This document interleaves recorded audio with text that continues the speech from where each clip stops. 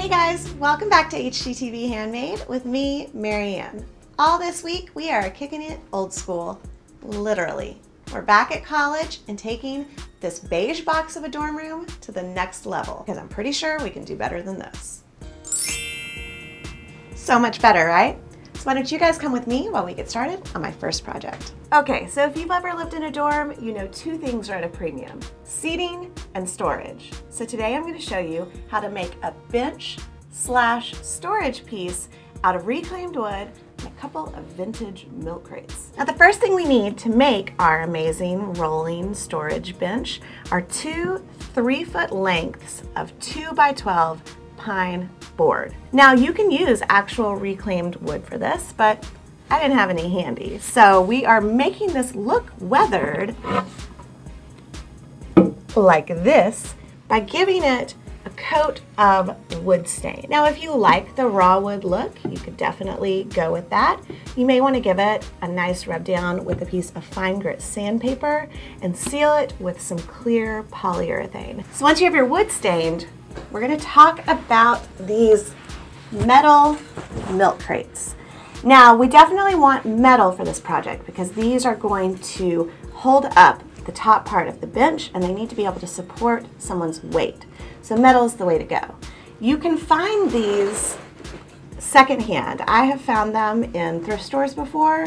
I've also found them at estate sales. Okay, so we have our boards, we have our milk crates. Now we need a way to put it all together. So here are the hardware items that you need to assemble this yourself. You want 4 2-inch swiveling casters. This makes it a lot easier to move, especially if they swivel.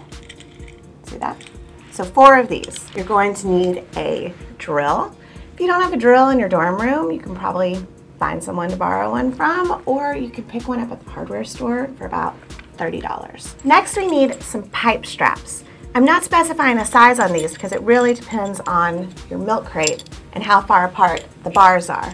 But they look like this. They have a hole on each end and an open space in the middle. These are going to clamp over the milk crate and connect to the wood board. And last but not least, some 1¼ inch wood screws. Now you don't want to go longer than 1¼ inches because our 2x12 is less than 2 inches thick. You don't want to get a screw in the somewhere. Okay, so let's start putting this bad boy together. All right, so we have our bottom board in place. Now you're going to grab your 2 milk crates and kind of lay them out.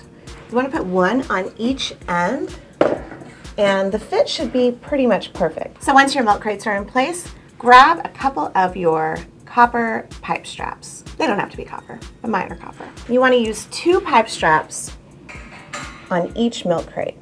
Kind of stagger them in place.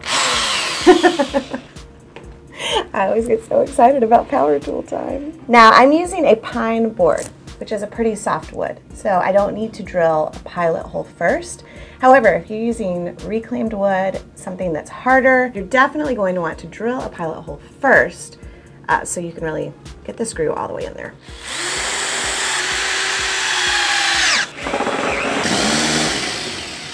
Okay, we have these firmly in place. We're going to slide this over, bring in our other piece of wood. While you're doing this, kind of check it out and pick the side that looks prettiest to you. I like how this one has multiple colors and textures, so this is going to be the top of my bench. Lay that pretty side down.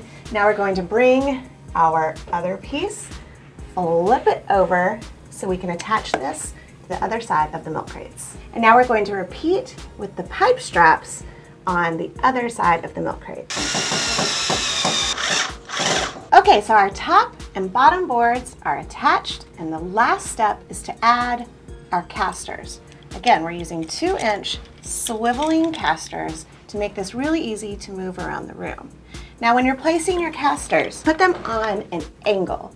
This way you're not going to have to worry about the wood splitting along the grain. Also, place the casters closer to the edge. This is going to make your bench a lot more stable so it's not going to tip over. However, don't go too close to the edge or you could split the wood. To attach these, we're just going to grab a few more of our 1 1/4 inch screws. Our casters are in place. Now it's time for the moment of truth.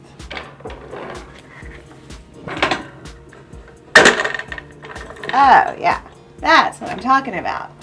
Now, I think that a piece of furniture like this is super helpful in any small space. So I'm going to show you 3 ways that you can use it.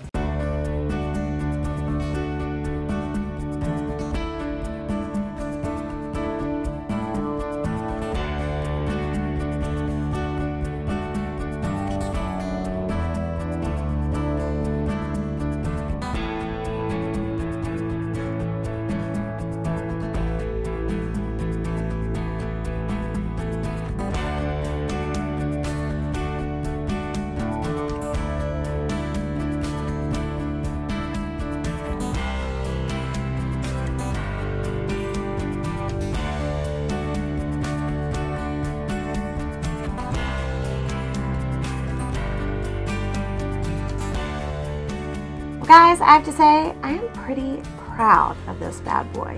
I think it would look good in so many rooms, even other than a dorm room. But here we are. So how would you use a piece of furniture like this? Would you use it for your gaming gear, records, as a bookshelf, or something else? Why don't you let me know in the comment below, and I will see you guys next time.